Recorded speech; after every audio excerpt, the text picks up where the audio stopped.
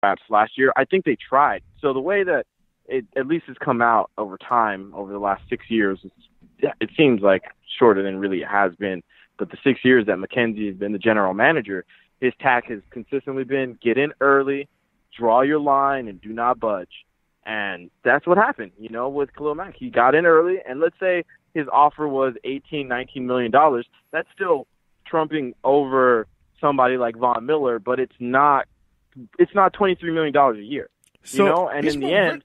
So what you're describing to me is a Kawhi Leonard situation, except for without a ring. That's the best foil for what just happened.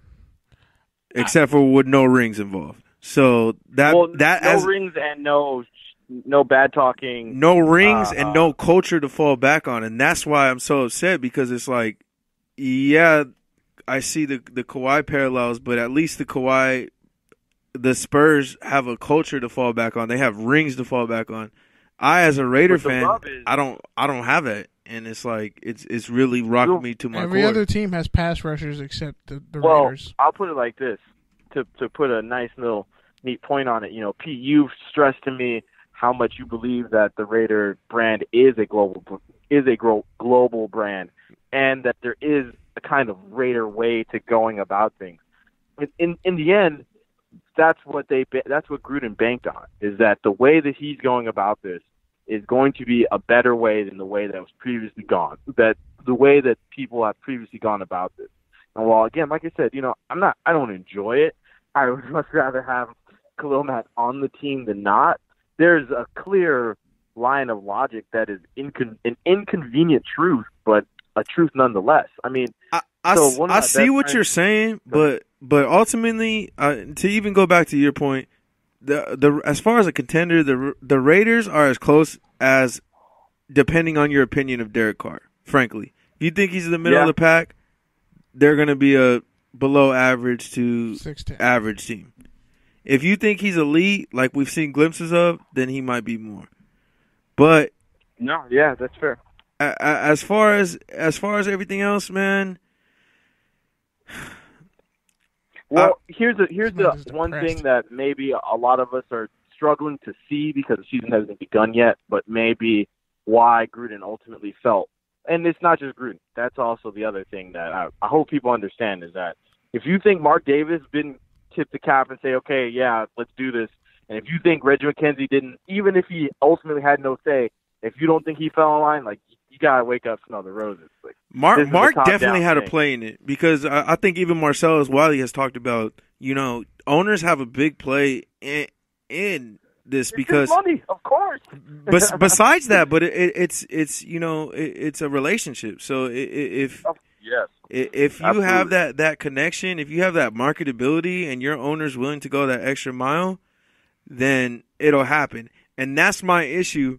As far as me being a diehard Raider fan, this is why I'm at a crossroads right now, is because when I think about it, Al would have got this deal done.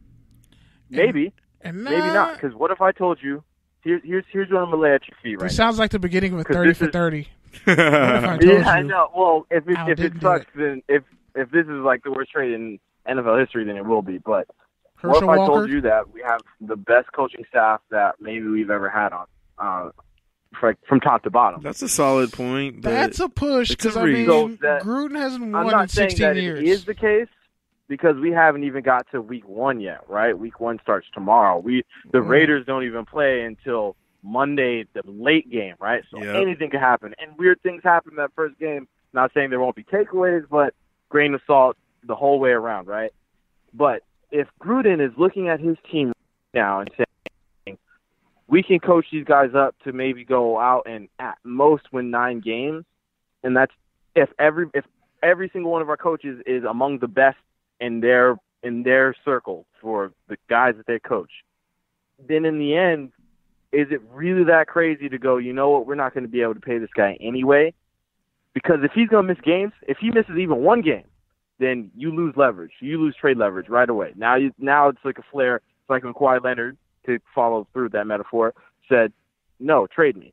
Once he said that means you lose all leverage with all the teams that think that they may have a chance regardless whether they're on the list of teams or not. You just lose leverage categorically, right? That's why Le'Veon Bell isn't getting traded anytime soon. That's why Earl Thomas is getting traded, even though he reported today. At the end, if he's down, and we don't know what Siegel said, but if he's down to straight up just miss time, then you have to make a decision, a very clear-cut decision that Raiders fans, including myself, didn't want to admit to. But if he says line in the sand, you either have to pay me or I'm going to start missing games, then you have to take a long, hard look at your payroll and say, can we survive a $13 million hole that's not playing here? And John Gruden said, you know what, we probably can, because I don't think that Gruden did this to intentionally turn the team into a 6-10 nightmare like we watched last year. Does it bother you that John Gruden, after 16 years and he, to be historically honest and accurate, he won a Super Bowl with Tony Dungy's players. And I don't believe in that. He to did. Be honest. He inherited Warren Sapp. He didn't draft Warren Sapp, John Lynch. I mean, I think we watched with Bill Callahan that you can't just go and waltz into a Super Bowl win with a roster somebody else built. You that still was crazy. Go scheme. He changed the play. He changed Bear Robbins. Like, a lot of stuff happened with that Oakland situation. But to give this man $100 million over 10 years, knowing you still need to pay Mack after you gave Carr a lucrative contract and cashed out Del Rio.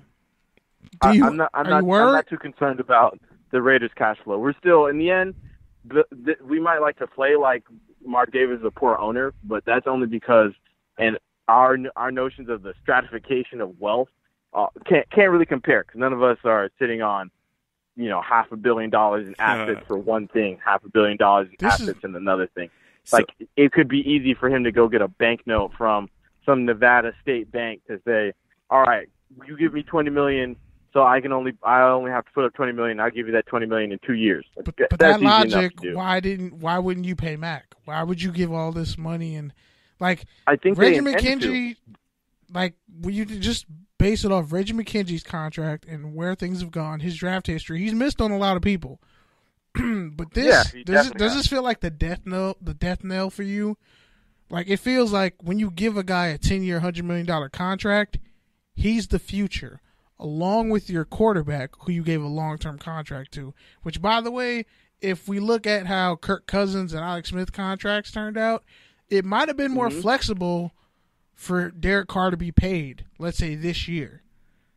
Like, do you ever think that maybe, if you, like, just in hindsight, do you guys remember that Derek Carr didn't show up to OTAs last year? Yep. That was a conversation about whether or not he would end up holding out for the entirety of the off season. So it wasn't, and I read something. I really wish I could remember the name of the link, but I remember, or rather, I read something earlier today that talked about this very same thing, about the misfortune of hitting on a pass rusher and a quarterback in the exact same draft, and in the order that you wouldn't want to. So if Khalil Mack had been a second-round pick, then you know what? He's still on the Raiders right now, because his overall number, even amid all the things that he's done, will be lower. Because now, you know what, you're getting him. It's the same thing for Aaron Donald being a defensive tackle. You're getting him from $8 million, which is just the defensive tackle market, up to 11. That's already a massive jump just for his position alone, right? Mack was getting $13 million a year. He was already pretty close to the market level in the first place. So in acknowledging that this guy wants to reset the market, which he did, you're also going to have to go a $10 million increase in what this guy's making. And while the emotional part of me is down to give him whatever he wants, like, the reality of it is the team's just not good enough to survive it. The Rams are. They are. They won their division. So Raiders aren't right now. Let me ask you this.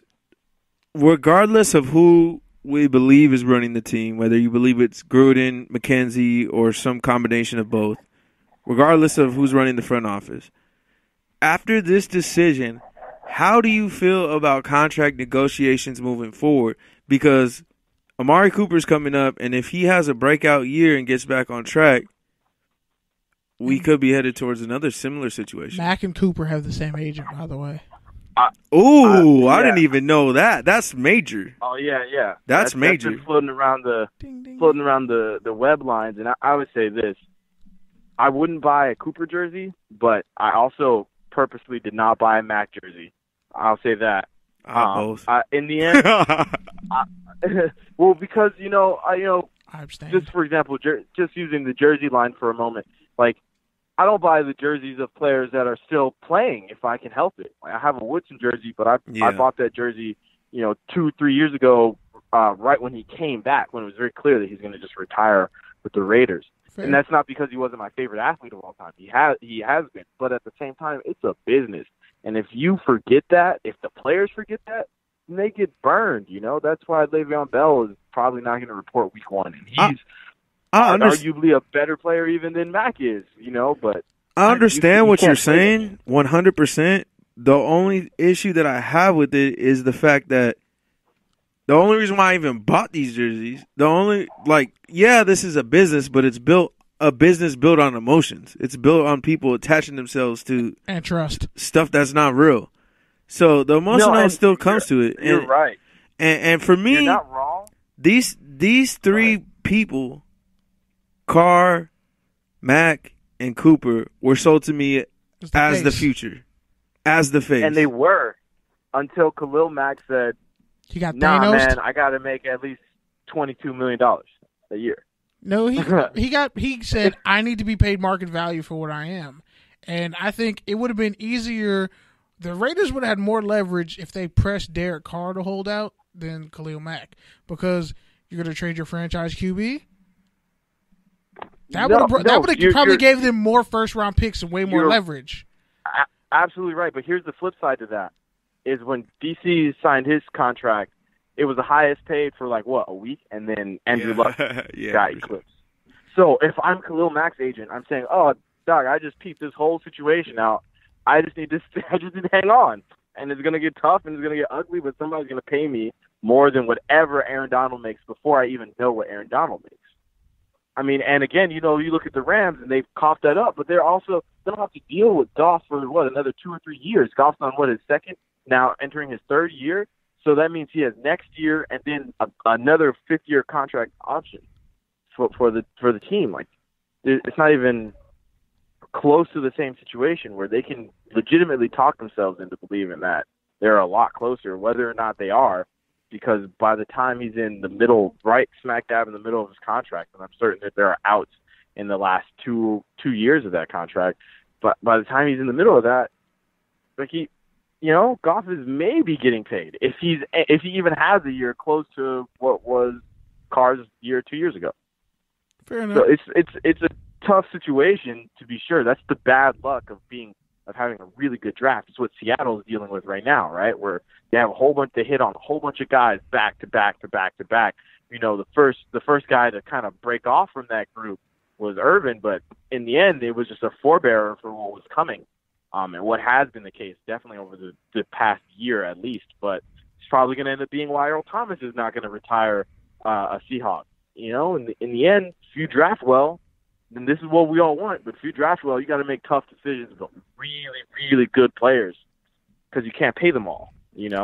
I don't agree with the notion that paying Amari Cooper is somehow a referendum on Mack. It's just timing.